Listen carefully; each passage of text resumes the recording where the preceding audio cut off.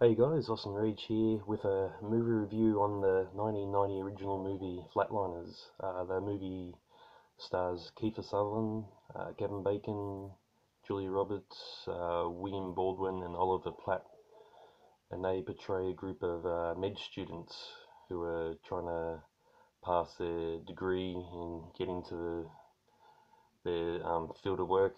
Um, Kiefer Sutherland's character has an idea. He's a fascination with the afterlife, and he wants to get the rest of the group to come with him, and he wants to die so he can experience what happens after you die. He manages to encourage the group to come with him at night time into an abandoned building where they have all their equipment ready and waiting, and they put him to sleep, and they stop his heart, and once his brain cuts out and dies, he sort of goes into a dream sequence, and he relives images from his past.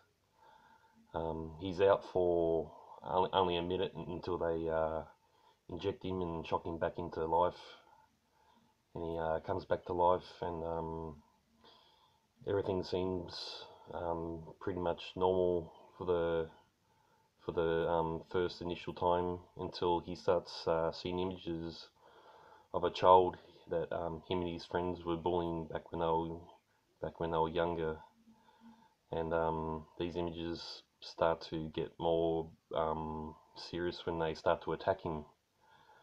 But he doesn't tell the rest of the group, and the rest of the group want to have a go as well. So one by one, they all take turns in flatlining, going to the other side and experiencing what life is like.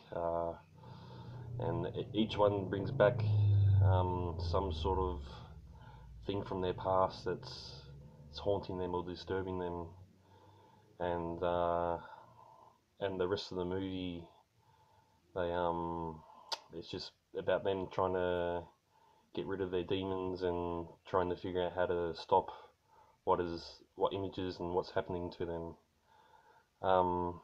This movie came out 27 years ago now, so it's an older movie.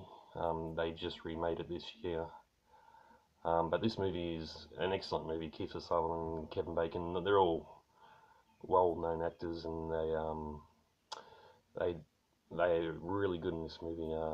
The movie, it's it's a probably you'd say it was a bit of a thriller. It's got good scenes in it. The surgical scenes or the operating scenes are pretty good. Uh, all around the movie's very entertaining. I well recommend it, and I'd give it a I'd give it a 8.5 out of 10. I think it's a really good movie, well put together, and sometimes I wish movies these days could be like they were back then. You know, these movies have something special to them, which I think a lot of movies these days don't have. But it's a really good movie, and I strongly recommend it. Until next time, bye.